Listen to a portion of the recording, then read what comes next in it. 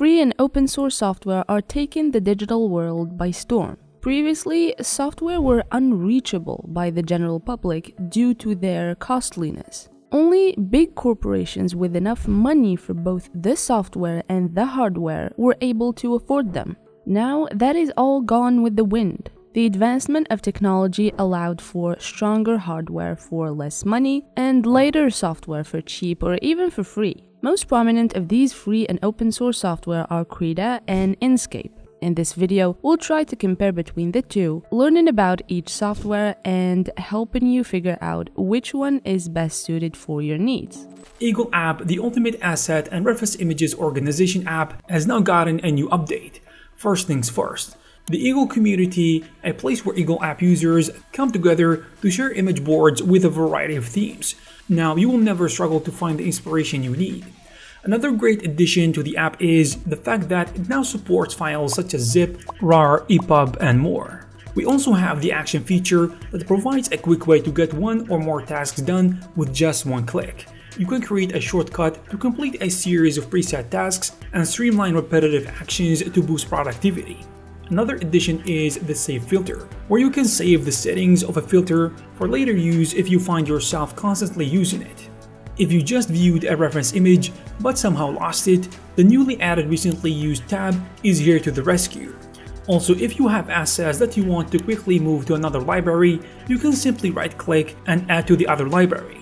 There are plenty more new additions to the app that we can fit here. So make sure to check the app 3.0 release note to learn more. If you are interested, you will find the necessary links in the description. So let's start by introducing these software on a general level.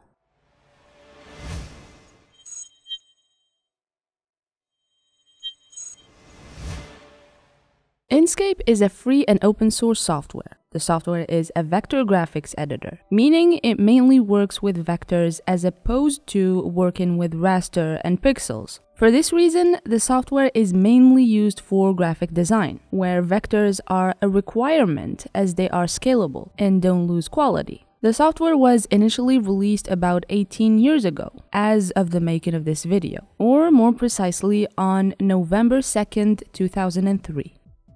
The software can be installed on a plethora of operating systems: Mac OS, Windows, Linux, and FreeBSD. I'm gonna be frank, I've never heard of that operating system, but good for you, Inkscape.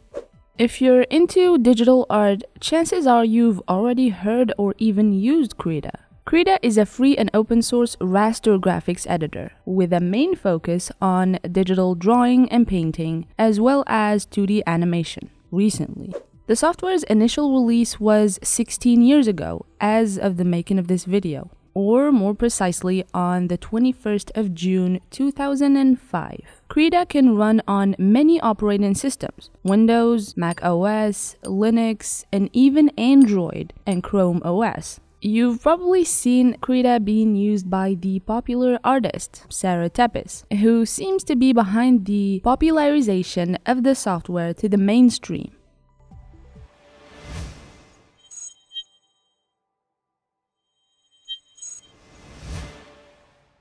If you've worked with any 2D software, you'll be familiar with Inkscape's interface. You have the action menu on the far top right with File, Edit, View, Layer, and many other options. Just beneath that, you will find different tools and options, and lastly, on the left side is where the rest of the tools are situated.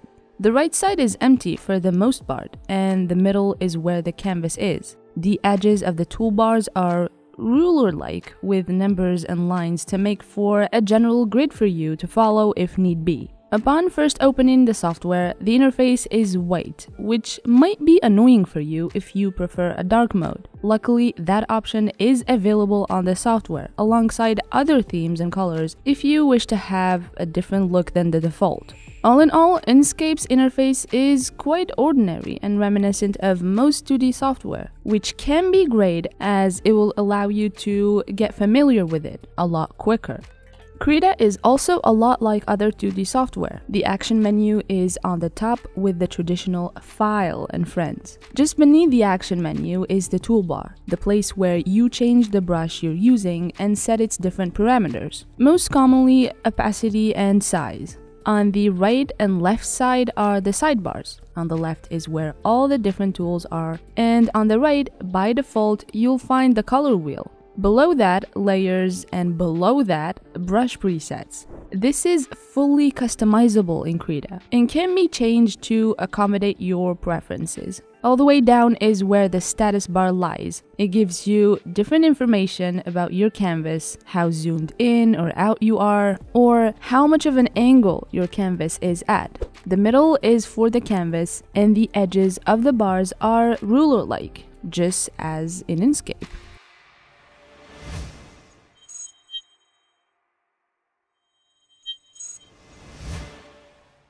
Being a graphic design tool first and foremost, the sidebar on the left has a lot of shape tools. There's the circle, the square, the polygon, and the star. But of course, the software does not limit you with those shapes. You can create shapes in complete freedom with two tools. You have the Bezier pen, or in French, le stylo de Bézier, and the freehand tool. Editing the shapes post drawing them is also possible with the Edit Path by Nodes tool, which allows you to completely change the shape using the nodes on it. There are tools that allow you to change the color, either by selecting the color palettes at the bottom or using the Fill and Stroke menu. The Gradient tool is also available on Inkscape, as it's indispensable in the world of graphic design. Other amazing tools in the software consist of path operations, live path effects, text editor, texture masking, clone masking, and so on and so forth. The software is a vast sea of powerful tools for graphic designers, and with which you can create wonderful graphic designs work with no limitations whatsoever. Krita, on the other hand, is mostly for digital painting, drawing, and animating. For this reason, the tools are quite different. There's a brush tool with countless brushes for sketching, for painting, and for drawing. You name it, Krita has it, most definitely. There are also shape tools, but of course they are for raster purposes, so they're in pixels. The shapes you make are also adjustable with the Shape Edit tool. There are selection and transformation tools, as well as gradient and fill tools. The color selector in this software is available in many different shapes to suit your preference. Krita also has an animation docker. You can either manually customize your software to add it, or switch between workspaces and have a different interface for different types of work. The software has many tools that we cannot possibly cover in one video, but the gist is, if you're a digital artist specializing in illustration and frame-by-frame animation, Krita is equipped with all the tools you need. You don't need to worry about switching between software.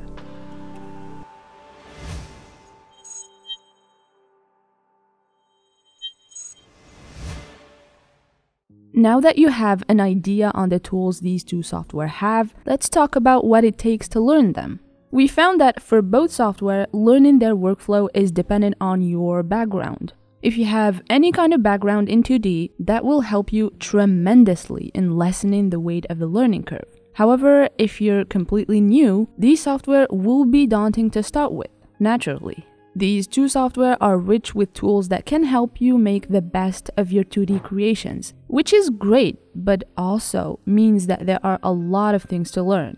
When you don't learn about these software, it can affect your end product and workflow, so we do suggest you take the time to learn about them. Luckily, there are so many quality tutorials for free on YouTube that you can make use of. The main takeaway here is that these software can have a big learning curve to them due to the richness of their tools and content, but it's for sure worth it.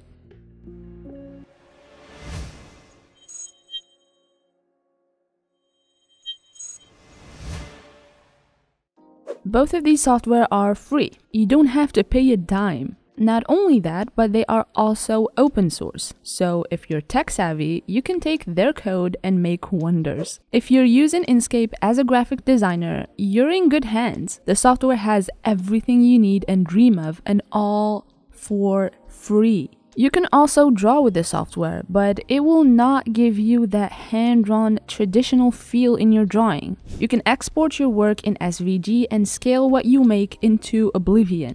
That's all fine and dandy, but if you're a digital painter, Inkscape can't do much for you. It lacks the brushes and the blend-in options necessary to make your painting look how you want it to look. That's where you should use Krita, the best free software to paint and draw and even animate, with countless brushes and tools for a traditional and painterly feel.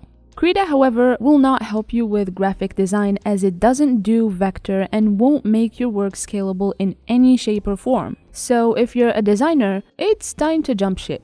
Not that Krita is a sinking ship, it's just not the one for you.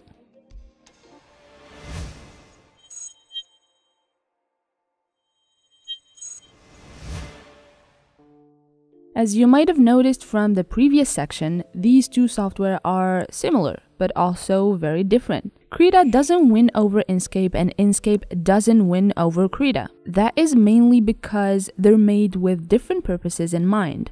Simply, graphic design, Inkscape. Digital painting, drawing, and animation, Krita. You have to know what you want out of the software and then choose which one to use. If you're a graphic designer, you'll have a hard time using Krita, and if you're a digital painter, you'll have an awful time using Inkscape. We might be exaggerating, there must be some cases where this is wrong, but for the majority of times, this is how it is. So that's it from us. We hope this helped you learn more about the software and helped you decide which one you want. Comment below if you think that we've missed something or if you have any other suggestions. Thank you for watching as always, and see you next time.